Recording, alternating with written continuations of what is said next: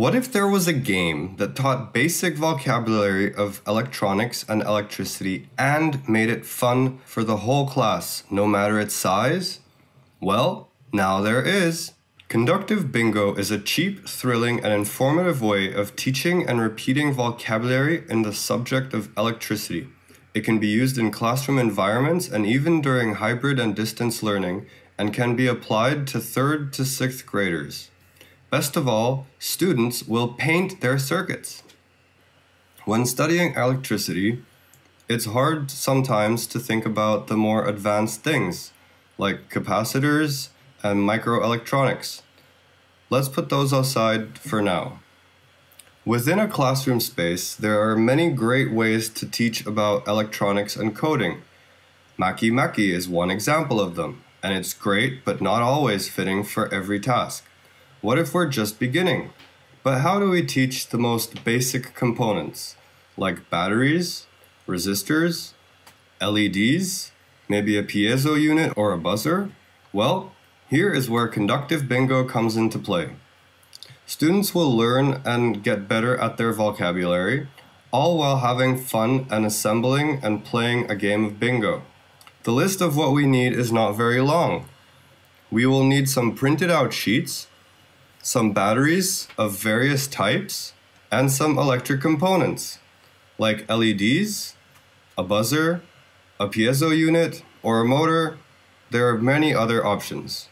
Next, we will need some wires, and we can even use some conductive tape. Lastly, we will be needing some conductive paint. There are many options out there, such as generic ones, or brand bare conductive, or you can even make paint in batches which students can paint on with a paintbrush.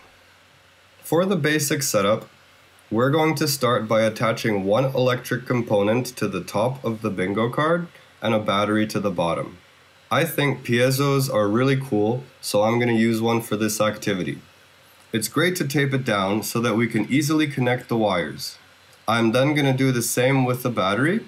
I have this 9-volt battery which has a built-in resistor, and I'm going to connect it by taping it to the board. Next, we're going to prepare the conductive part of our game so that we can start completing our circuit. I'm going to use this new bare conductive pen, which I like, and I will draw 2 lines so that my board is connected from top to bottom, and then one connecting the components. After that, we're ready to play. Basic gameplay is very simple. Once we have our prepped sheet, our aim is to connect the bottom and the top. That way we will complete the circuit. The board has 24 different vocabulary words related to the electricity unit.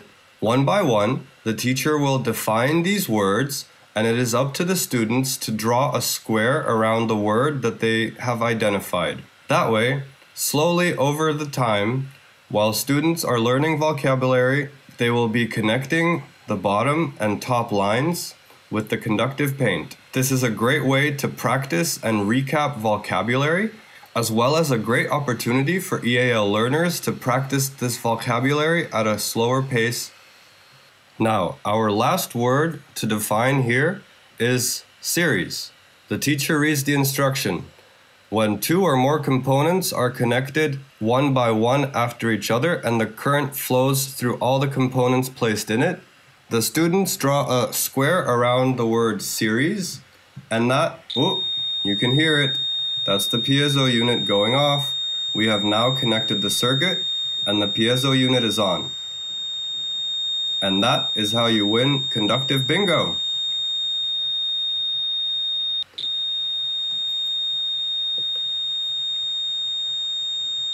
To show you a second example, this game card, which is also almost done, has one last word. Here I used an LED. As soon as we connect the last square, you can see that the LED goes off, completing the circuit. What a fun way to learn vocabulary. This has been a presentation of Conductive Bingo, an easy and fun game to recap electricity and energy vocabulary, which you can play with your students in any classroom.